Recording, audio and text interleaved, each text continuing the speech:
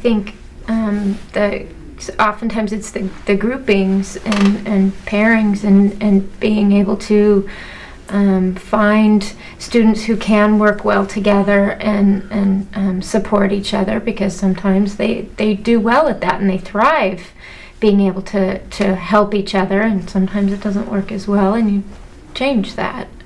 But that definitely, the groupings and pairings is a big part of that. In addition to groupings and pairings, I also focus on, in my case with the interpreter in the room, I have to focus on preferential seating for that learner that has that need. And fortunately enough, he has a system that allows him to hear learners that are very close to him, so he's able to participate quite easily with the learners around him when we're talking discourse. And then we have the sign interpreter for the whole class. So preferential seating as well as grouping. And I think the grouping, just to state a little bit more about that, it's really important to try and think about how learners learn and who they can learn best from in the class. And I find that identifying, kind of a little group of learners that really work well together, and then I can move those kids around throughout the year.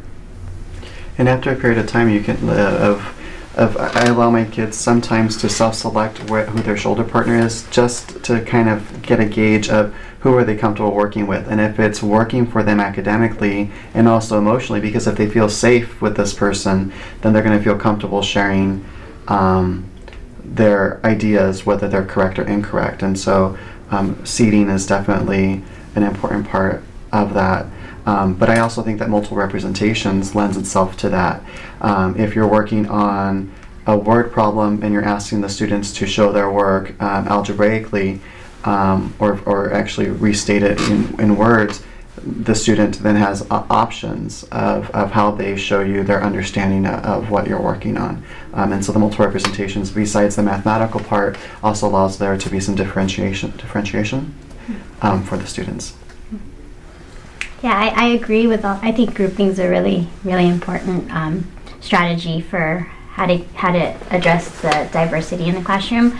I also think private think time is really important. I get a lot, especially where I teach, there's a lot of students where they raise their hand really quick, they know the answer, and then when I ask them why, they have a hard time explaining it, and they'll tell you to the class, I know it, I just can't explain it in their own way. So I think private think time, giving them time to process it, and then sharing with your partner before they share out, that's made a lot of them more comfortable with sharing when maybe language is an issue or something else is an issue.